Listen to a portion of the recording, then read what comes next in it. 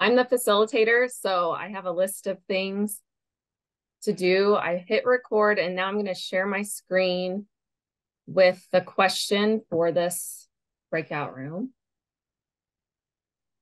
Okay, can you all see that question? I'll leave it up for a little bit and then take it down once we kind of have it in our heads. Also put it in the chat, Katie. Oh, yes, that would be great. Mind doing that? That way we can, depending on how many screens everyone has, it's kind of nice to see each other's boxes sometimes. But our question for the breakout room is, how do you convey the value that you add? So this is from the university perspective to industry partners or potential industry partners. And I see we lucked out. We have some experts in this breakout room. I'm sure more than I already know about, but we have Paul Lowe with us, who directs pre-award services and represents the university on the University Industry Demonstration Partnership. So I'm excited to have you in here, Paul. And also, you said you work with Callie. Is that right? Or you're trying to work with Callie? No, we do work together already, yeah. Oh, we have perfect. Going on, yeah. So this is a wonderful example. I'm glad that you two ended up in this room together. So maybe if anybody doesn't have any other ideas for how to kind of start the session, I think it would be wonderful to hear Callie and Arnaud, how you two connected, and Callie, how you conveyed your value to him in order to start working together. Oh yeah, sure. Arnaud, do you want to take first? Yeah, please. Maybe you can go. Oh, yeah. Okay, sure. Sorry. Yeah. So Arnaud and me actually met in a conference, and we were looking for technology on lab scale milling. You know, at K-State, we have a milling science program, and we do have all the lab scale mills that are available in the world. But Chopin mill is something that we don't have at house. And then I went to AACC conference, and there I met with Arnaud, saying that, Arnaud, this is the research we are doing, and these are the small projects that we, currently my students are working on, and we would like to have a partnership with you. But at this point of time, we really don't have the amount of dollars that that we require to buy the lab scale mill. So that's how the conversation started. Then Arnav mentioned that he's also looking for a partner in terms of technology side, on how we can collaborate and improve the lab scale mill that they developed.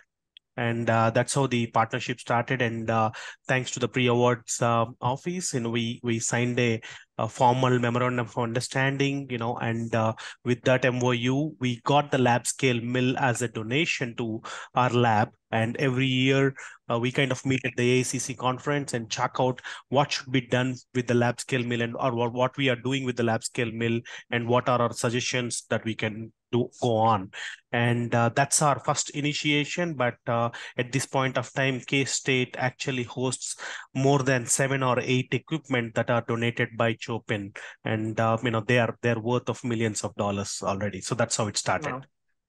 Wow, that's great. That's an excellent story. Arnaud, do you have anything to add about kind of how Callie communicated his value to you? It sounds like it was just the right place, the right time. And I know that from past experiences, some working with industry boot camps that Paulo and I have been involved in, faculty say conferences are a wonderful way. They always give that as an example to connect with industry partners. So no, that's definitely an excellent example. Now, I just want to warn you, do not think we are donating all the tools like that. It's not like what we are doing. You're going to get hit up hard after this, right? You're like, no. I'm just afraid to have too many requests. And no, but seriously, that really comes to a moment where it's important when we are launching a new product or having something new. Of course, we can make a lot of communications and social networks and all of that, but it gives a very different way if it's something coming from outside the company, and even more when it's recognized. So that's clear for us. K-State is up high, and that's a real good value. And I really want to thank Kelly for what they have been doing. I've seen recently the publications. That's really interesting, and that's something we are using after to show the people, say, okay, look what we can do with the tools. And these are very, very good partnerships. Now we always want to do more, and one thing, sometimes we are a little bit, let's say, a hard point of it is that sometimes, and we understand why, the works which are done are very high level, which is good. But at the same time, we would like to have things which are a little bit more like applicative work, and the things that looks quite obvious, but I can tell you the industry is missing this kind of information. When you are going to IAOM meetings and this kind of thing, they require things which are very, they look trivial, but that's their daily business. So we try to find a way of balancing the two things, having very fundamental work on our tools, but also something which is more accessible to the people. And that's interesting. Would you say that the work that K-State is doing on your equipment is fundamental in nature then, or is it? We had both. I have seen the latest paper. I have to say, when I heard the first thing and when we spoke with Kelly the first time, he was looking about bacteria on the wheat and how it is contaminating the wheat. I did not understood why.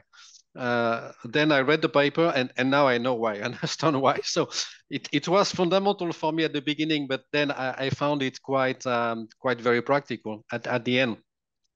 But sometimes, yes, you have some papers which are necessary, but very, very high level.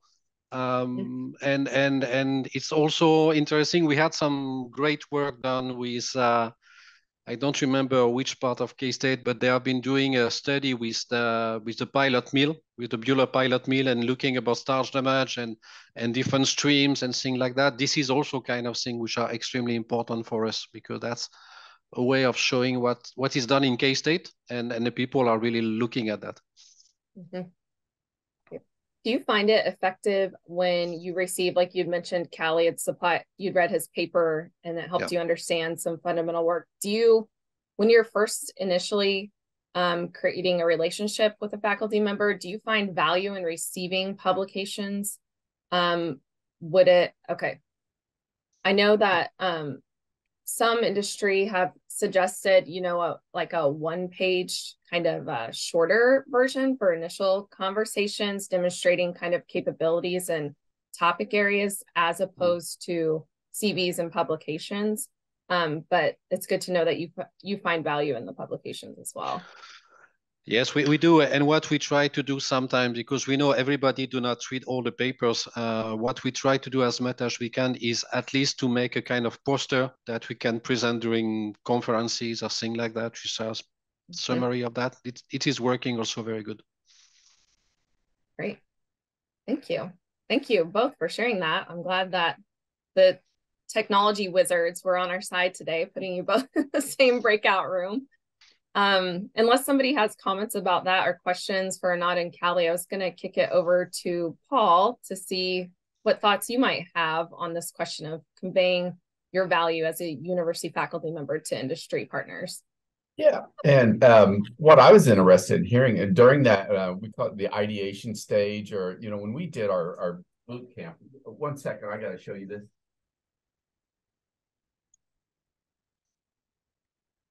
Ooh, that's a keeper. I see that. I recognize that binder. That's our curriculum. We did this was a 7-part series over an entire semester that we developed for working with industry boot camp here at K-State for our faculty. We really need to do it again. And we hear industry input, and Katie was alluding to that, from some don't want to see a scientific paper. So I appreciate your perspective on that.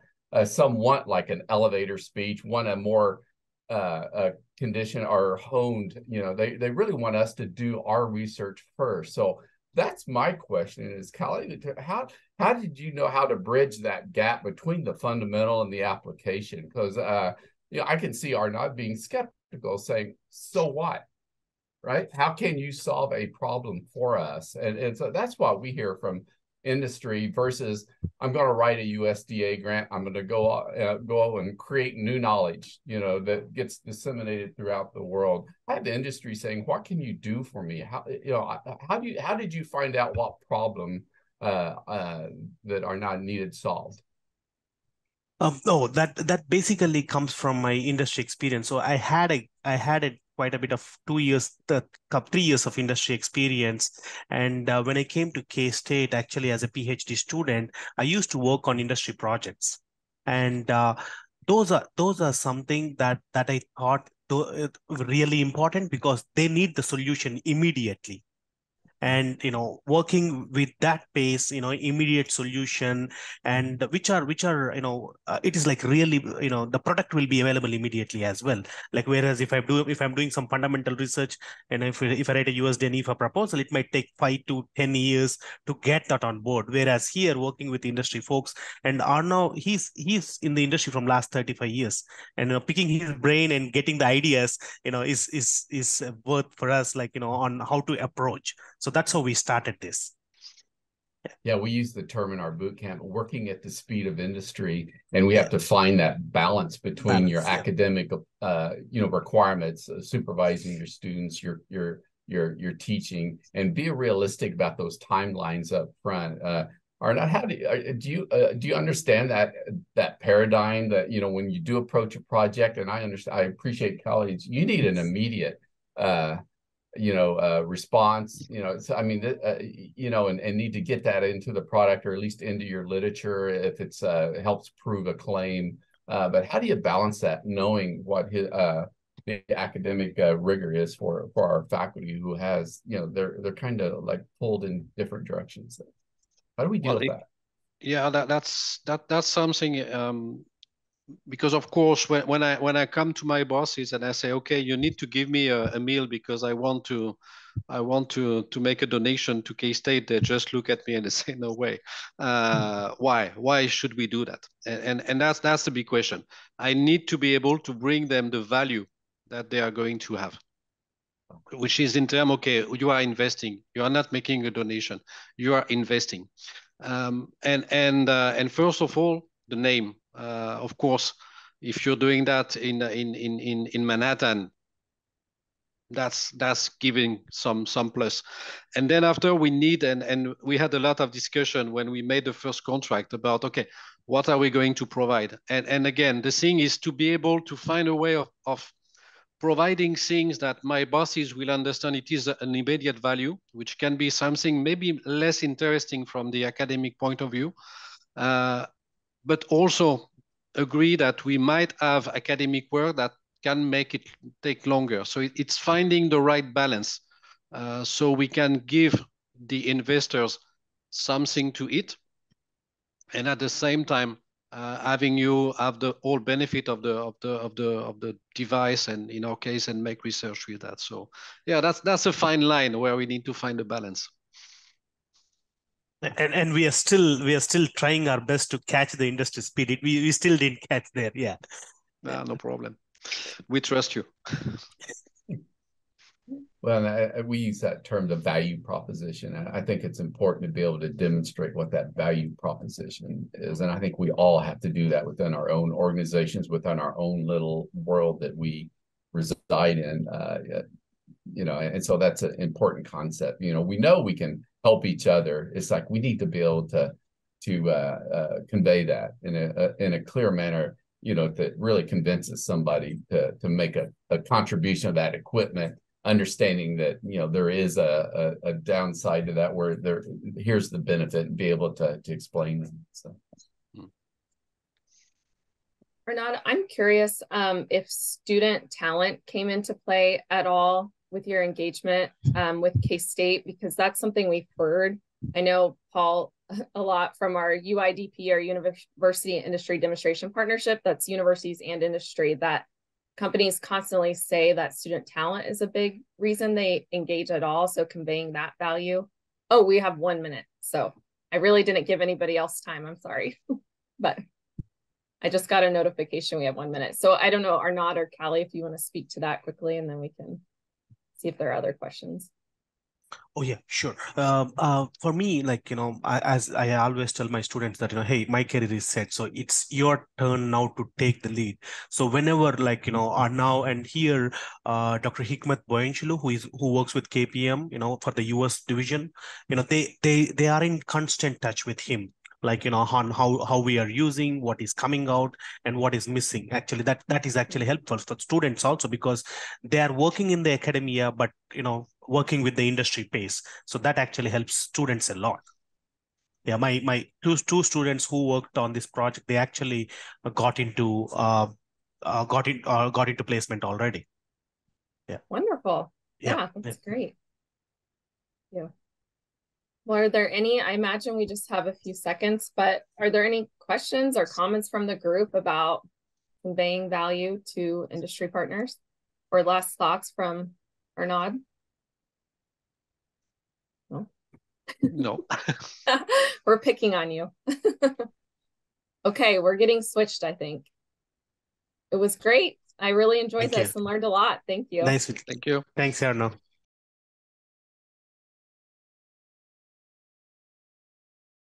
Hello, everyone. I think this is our new group. Or were all of you together?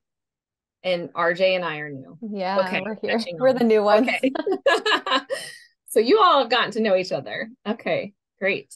Well, we have brought a new question to discuss. I'm sure that you've had great conversation already. And I kind of heard, as you were talking, a question about notes. I know that RJ is capturing takeaways from all of our different groups. And so we will be sure and share those with Maureen after this. So, okay, so can everyone see? I think RJ put it in the chat, but our question is, how do you convey the value that you add to industry? So this is referring to a faculty member from inside the university conveying their value to an industry partner. And I can just share a quick summary of the last breakout room if it's helpful to kind of get the conversation going. But we were lucky to have Arnaud, one of our industry representatives, and Callie from Grain Science, who worked together in that same breakout room. So they were sharing kind of how Callie communicated his value. And one way he did that was first connecting at a conference. So that's something that we've heard in past sessions where we have faculty panels about that have a lot of industry connections. And it's like, how do you even first make the connection? Which I think might be another question that you've already discussed. But one of the keys is going to different conferences. And then Callie had an immediate need for his lab. He wanted some lab scale milling equipment. I don't actually know anything about how all that works, so I hope I'm not butchering this, and that makes sense. And Arnaud was really interested in Callie because of K-State's grain science reputation. He had known about it previously, and they kind of just started discussing problems in the industry and things that were going on, and Callie was able to provide him with some of his publications. And so that kind of started their relationship and connection, and then a donation to Callie's lab that is still ongoing today. So that was kind of the focus of our last conversation. I don't know, Sean, we're lucky to have you in this breakout room. I don't know if you kind of want to start things off by telling us what you think is the best way for faculty to, if they were to approach you, to convey their value to you. Yeah, a couple things. One thing I mentioned in the previous breakout was this job to be done approach, so I don't really want to mention that again. But two things that recently have caught my attention. I've actually been learning quite a bit from these research groups. One was a food science professor at the University of Guelph actually just put on her own little day-long seminar of her students' research and the current needs or current directions of the lab, and really broke it down just like a similar seminar you would go to in a conference. And I thought the style was great, and I learned a lot. And there's some definitely some things that were applicable to the work I'm doing. So I'm just saying you don't have to wait for a annual meeting to have present. You can actually kind of organize your own now that we have Zoom and everything else that's very easy to use. And secondly, there's been some podcasts that were put on by university departments lately that I've really been drawn to. One is it's called like the Wheat Beat podcast that Washington State crop science does, and they actually do a lot of really good short interviews of faculty. And I'm not sure if K-State has something similar, but getting those things front and center in terms of industry have been useful for me the last few months. How did you find out about that food science professor? You mentioned the seminar she put on and the podcast. Was it just kind of organically, or? Yeah, the seminar that the faculty put on, I actually knew her. She was a PhD student at the university in Belgium during my postdoc. So I got onto some listserv that she has. So she's kind of blasted out this invitation to her industry connections. And that's how I heard about that. I think the podcast, I just stumbled upon it, looking for something interesting around on wheat, and that popped up. So the AI wizards knew you'd like it. Great. For sure. Okay. Yeah. I was curious because I know it's hard with, there's so many sources of information that everybody's getting notified a lot, and we get asked to do a lot of things. And so I was curious how they kind of broke through the noise. And it sounds like maybe the first one, it definitely helped that you had a personal relationship as well. Yeah. Great. And it's a fairly small industry. I mean, grain science isn't very big. So. Right. Oh, great. That makes sense.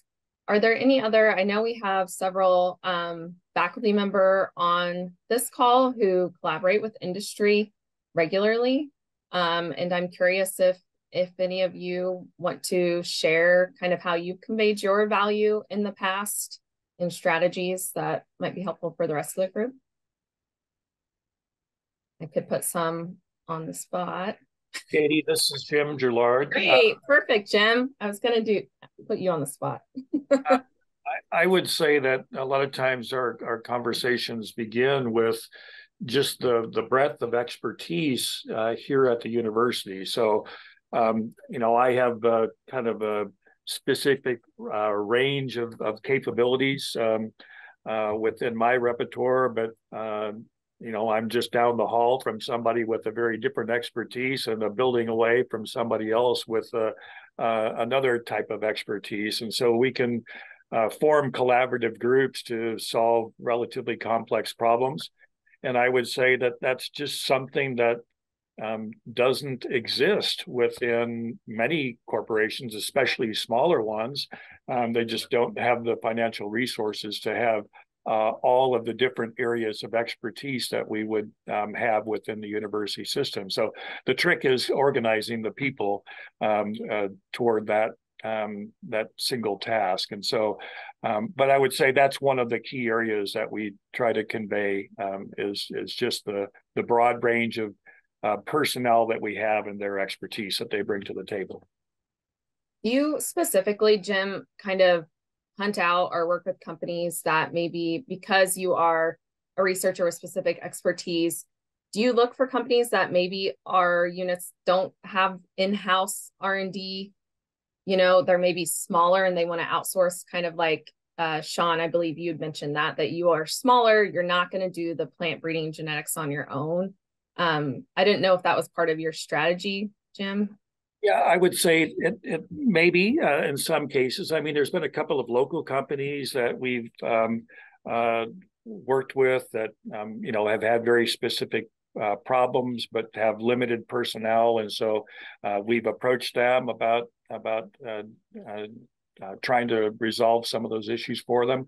But then I could tell you that one of our recent interactions has been with Bayer on a GMO event that they was developed within Monsanto more than a dozen years ago, that we see an application within the animal area that they had not anticipated. And so we're trying to revive that technology, within a monster organization like Bayer. And so they would have a lot of expertise, but not necessarily a lot of animal expertise. Right. So, yeah, we bring something quite different to the party. And so very early on in that, I reached out to other colleagues, you know, in the swine and dairy and poultry, and brought them into the loop just so, you know, we could convey that image of having, you know, very broad range of expertise in the animal agriculture. Great. Thank you. That's very helpful. I appreciate it. Anyone else on the call have thoughts or questions?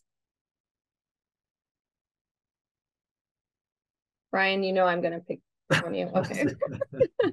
No, that's right. Actually, I was just going to extend on what Jim said. I think most people, you know, when they hear animal science, they might not think of the small animal science department, which is entomology, because we might have a different perspective to that conversation, which is, well, what about, you know, insects as alternative protein sources? How are you thinking about the impacts of these particular lines on decomposition and maybe other use cases where, you know, that might then turn into this whole new business adventure because they haven't really thought about insects, the role they play, not just from the disease transmission standpoint, but also like nutrient cycling and all this other stuff. And if you're adding a new thing to the system, what are some of those effects down the chain? And so like I was in a conversation with, you know, John Deere. I wasn't the primary invite, but this goes back to the last question, is like I just put myself in places where I kind of try to make the stretch in my mind. If I can make a connection though, I try to be there to provide that kind of what if, you know, they're trying to interpret data,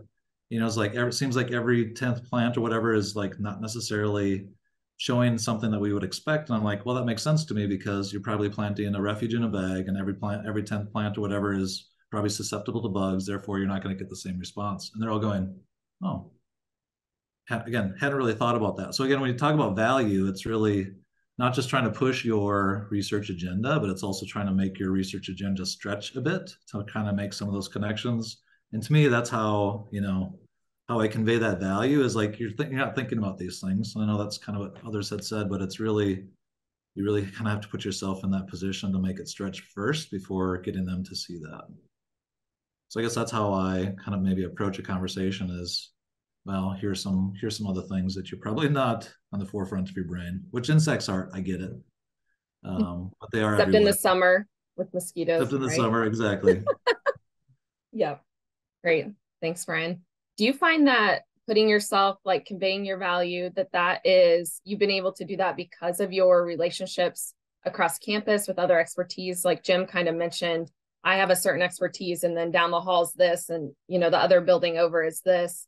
Is that kind of the best way to make sure that you're someone who's in the room and at the right place at the right time? Or do you kind of have in your back pocket some, you know, a one pager about Brian McCormick and the things he can do for industry or has done for industry? To me, it's just kind of a mindset and approach. And it's like, you know, I have a hard time saying no to meetings just because I'm trying to learn, trying to understand what those connections are, listening to the, you know, the industry members at the table, what kind of things are they really thinking about? And then going, okay, what could be some things that might provide some added value? Maybe not now, but again, it goes back to some of the other things I said is like 4% of the grants hit. And so some of the things that I'm saying, connections I'm making are not making sense now, but you know, in a couple of years where the industry starts to shift and it's like, oh yeah, that one person was there. Then it's really amazing. You'll start to get some of these contacts that are later, but you end up being invited more to the conversation if you try to provide some like connections to what they're interested in versus like, I have this thing to tell you that I want you to Gotcha. pick up. And so that's why I said it's more about a mindset and how I approach those meetings. And I don't know, it also helps me with grant writing too. So. Right. Thank you. That's really helpful. That's just me. Yeah. Yep. Yeah. Any other thoughts? Philip, I know that you do a lot of work with industry regularly in your role at the university. I don't know if you have any insight to how you make those connections and provide value. Sorry to put you on the spot. Yeah, well, I don't know that I would say I have a lot of industry connections. We do have some connections just because I'm part of the BCI, and so we have some established connections there. And to just ask, I guess, I guess one of my kind of a question, I could, ask, or I can talk to somebody that I meet, just kind of what I'm doing and what's going on in our research group. But then how do you try to move that from just a conversation about here's what we're doing, here's what's going on, to, hey, are you guys interested in funding a project in, whatever area, or would that interest you in your R&D budget or portfolio for this year or next year? How do you kind of move that conversation without, I guess, maybe without seeming like you're being pushy? I think asking questions like what kind of projects do you guys typically fund with universities? What are your interactions with universities? I mean, some of the funding that we do with universities isn't a direct funded at the university. It's through like some federal public-private partnerships. So looking for some things like that. Yeah, and also understanding the this might seem very basic, but the budgeting cycle of companies, right? So our company budget is September 1 is the start of our fiscal budget. So knowing when to talk about research is also important too. So we're talking about what things we're doing June and July that we're going to fund. So getting to know a little bit more about companies and their financial budgets and timing is important too, because I've had projects come to me in October that were interesting, but there's no way I could fund them for the next year. And then projects that come in June that I could immediately fund because of that. So. That's a great point, Sean. And I think a lot of companies use the calendar year funding, and so they're all kind of different. Maybe there are some industry standards that would be.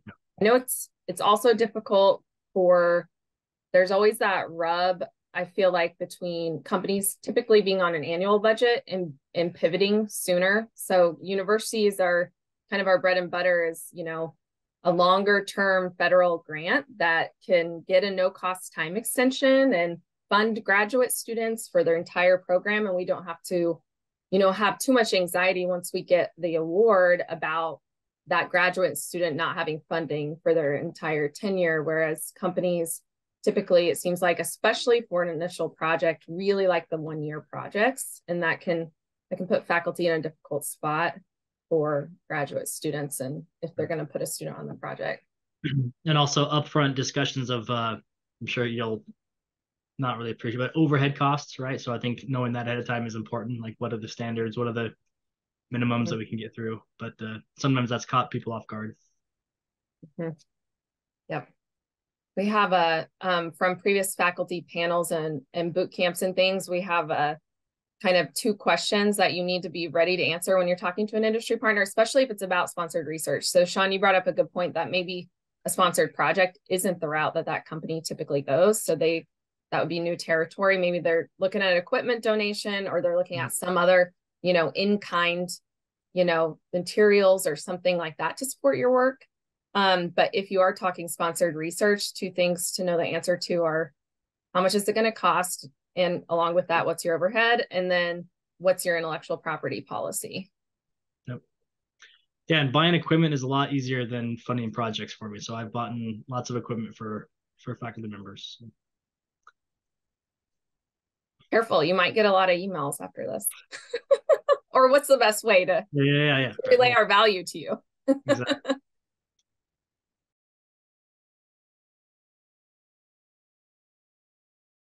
And I think the one thing more is that I don't know, it may not, apply to many other people, but when you were saying, so continue to evolve, we are doing some things now which we have never done. So we have no image analysis, computer vision, AI guys.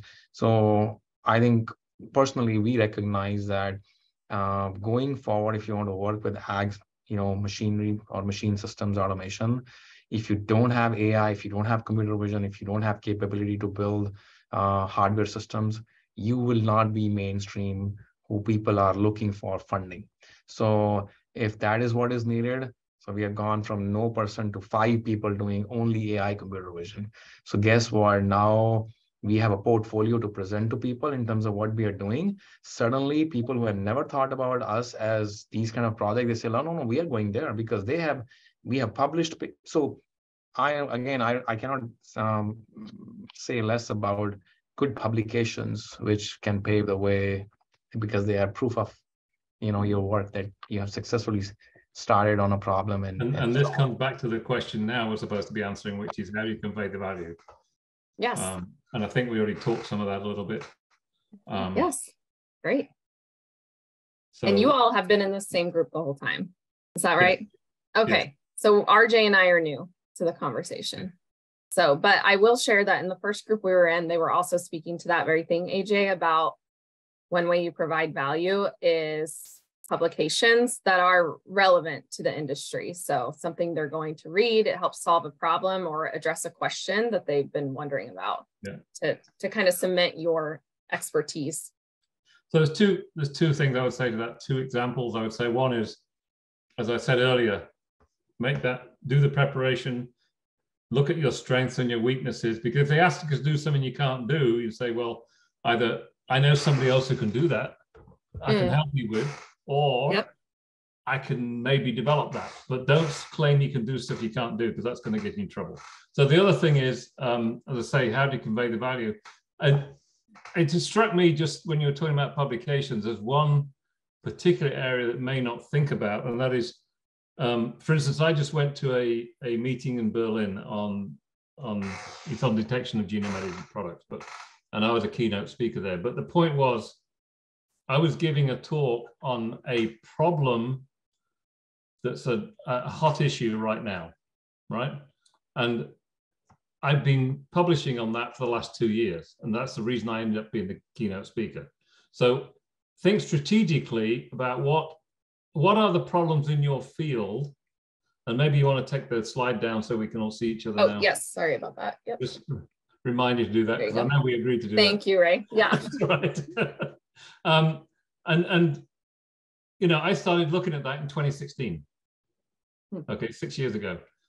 Finally, but if you were to give a talk at a meeting that addressed a key industry issue, strategic issue usually, then the chances of you being contacted or approached or being able to talk to these people are higher. So that's one of the publications things that you may not think about when you think about publishing is, yes, there's a hard science, there's a nitty gritty. And I mean, I've done that as much as anybody. But on the other hand, what are the strategic issues in your field that might be important? And we heard about weed science earlier on. We've heard, there's a few people we haven't heard from. I don't know if you want to speak up or you're shy. But that's one of the things you can do, is to think about, well, not only what's the little tiny details, but maybe come up for air. And there's a great woman called Melissa Marshall, who you might want to look at her presentation skills, how to, she did a whole bunch of stuff on communicative science. And one of the things she says is, you may want to go down in the weeds, you might say, or not weeds as the case may be with Mithila, but the point is, the ordinary person you're going to be talking to looking for funding is not going to go down in those weeds. And she likens it to scuba diving. They don't have tanks on their back, right? They don't have a snorkel. So if you're going to go down and get really detailed, it's going to get out of the thing. So when you're communicating, you've got to communicate the big picture, not the tiny details, right? You've got to say, this is why it's important. I'm working on this area. This is what we can do, and this is why it's important. And this is how it's strategically important, how it can help you in 5 years from now. Rather than going, and I see a lot of academic, I go to meetings and I see people talking, and they're talking about the very details of what they're doing, which is fine. It depends on the session, but in the major sessions, if you want to get really interested, in with the industry, it's not, the time, presenting the science. That's it. The great place to look. Have a look at that. That will really help you in thinking about not being on the bottom of the ocean, but coming up for air and showing people where it matters to them, because they're not going to be an expert in your field. Yeah.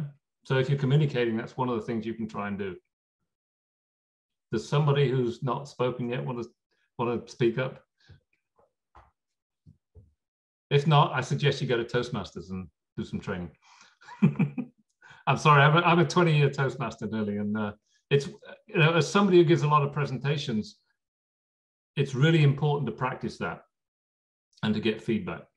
Okay, so that's one of the reasons I do that. Look into it. So I'm Livia Olson. Okay. I'm a science librarian here on campus, and I work primarily with agriculture.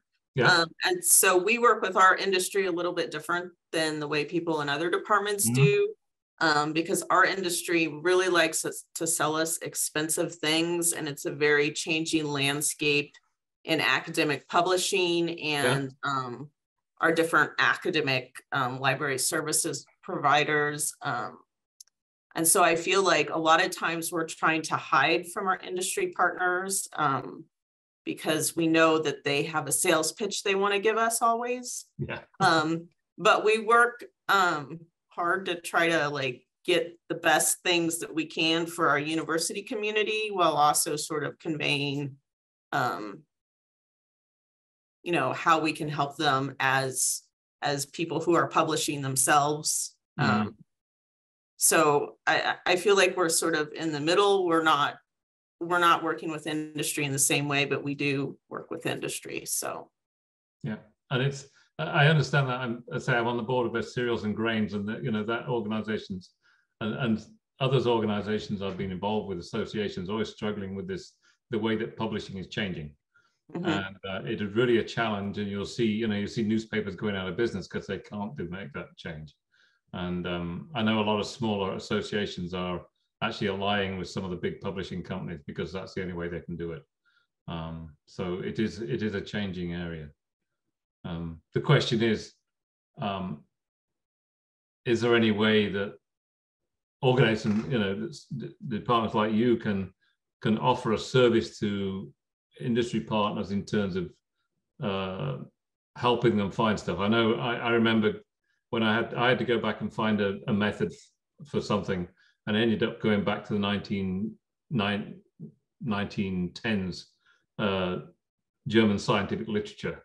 I had a librarian with me because it's the only way I could have got back there. So there are skills you have that maybe are not understood or not well understood by management at industry. It may be better understood by the people who are doing research. yeah, that's really true. I feel like the students that I hear the most from on campus about how do they get access to the scholarly literature after they've graduated are in like grain science and food science and meat science. They're in all those departments. And so, you know, I try and communicate what they can do after they leave the university and they no longer have access to the things that we pay for. But I don't want this conversation to get too far off track. So if anyone else has something to say. But I think library sciences are undervalued, personally. But that's my opinion. You probably like to hear that. Somebody else? Go ahead. I was just going to hop on and say, so Kate Nelson, I'm actually from geography, and so I'm probably the only social scientist in this group, and study really things like community resilience, social vulnerability, and inequity-based issues, particularly associated with sustainable ag transformation. So really, I'm just kind of here to learn. I have no interaction with industry so far, zero. Sustainability right now is a big deal. I suppose that's one of the things where it's trying to identify where and who and to what extent industry are interested in actual research associated with it. Yeah, we have a director of sustainability in North America at BSF, Her job is to figure this out. And maybe you know, you could send me an email and I can send it on to her. That could be, you know, she may be interested. She was at the cereals and grains meeting last summer and made a lot of contact, was very interested in what was going on. So yeah, and the other area that sustainability is really focused in and inequity is in the standard setting area and in the I know there's a smart farming, for instance, and there's another group I'm involved in at IEC. And ISO is International Standards Organization. IEC is a similar organization. They're looking at digitalization of agriculture. And one of the areas is supply chains and inequity in blockchain systems. So that's another area that's interesting. So there's a lot of interest in sustainability issues and inequity issues within, at least within the agriculture industry, because it's such a diverse industry with small farmers, big farmers, etc. So maybe, you know, send me. I put my LinkedIn information in there, and actually I put my orchid as well because I thought it might be interesting. I'm sure Katie can send you the email address. So and I'm retiring on Friday, so don't send me my BSF one. Okay. But do it before Friday so I can pass it on to Jessica. All right. Yeah. But there is interest in the industry. So I mean, that's it. We just had a conversation, right?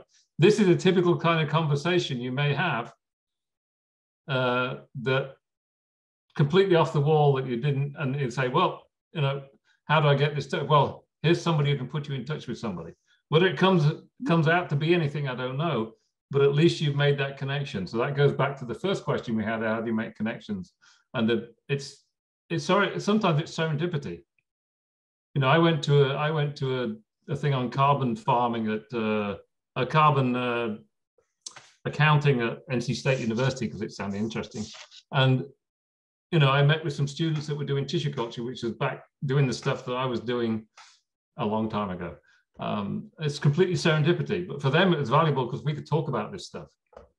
So you know, get out there, go to weird things you didn't expect to go to, and you never know who you might meet. But again, have your pitch ready. Think about what you can and can't do and what your value can be. I just sent you Ray's email, Kate.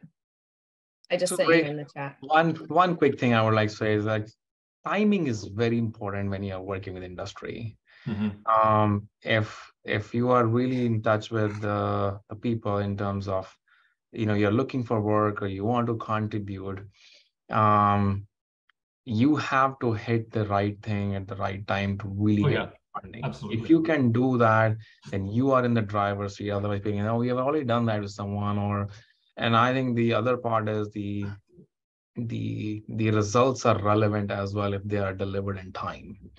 So not only you get that funding in right time, but you have to get it out in the market before, you know, in that window, and when every discussion is hot, everybody's talking about it.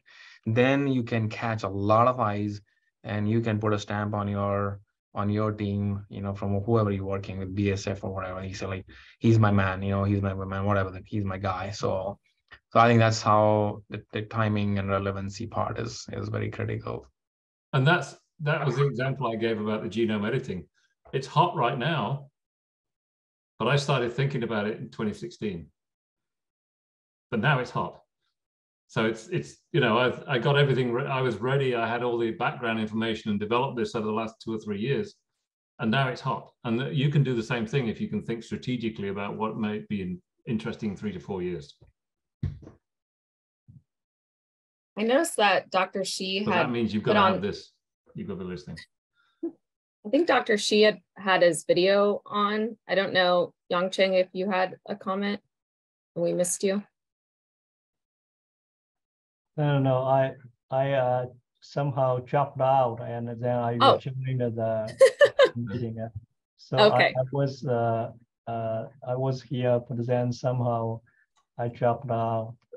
So Chair need me in again. Gotcha. Okay. Good to see you. Yeah, good to see you. So I just put a quick sentence in there. Know your purpose, do your homework, and be prepared to make a clear pitch. Be well prepared. That's really the key. I would say that's the number one key. Because if I'm asked by management to go at a few days' notice to a senior management meeting, that's what I've got to do. I've got to be prepared. And so I got to spend the time. You know, we did one of those. I was asked a week. I was asked to do something on a Friday. I was told on Monday I was doing it. Two of us got together. We probably spent 4 hours on a 20-minute presentation. I hate to say that, but boy, it went well. So, any other thoughts? We've got a bit less than a minute left.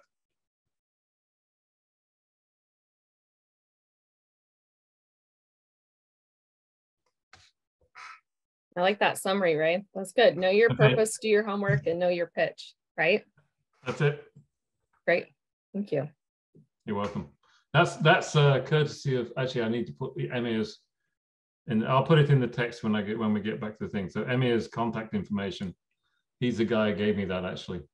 Oh. I'll put it in the chat. I see it in the chat. Yeah. There you go. But I'll put it in the main chat as well. Okay, perfect. It's like, yeah. I don't know if 10 seconds now, I'm stressed if I can copy that or not. No, it's okay. I'll send it to the other one. He's our guy, so he's a guy to talk to.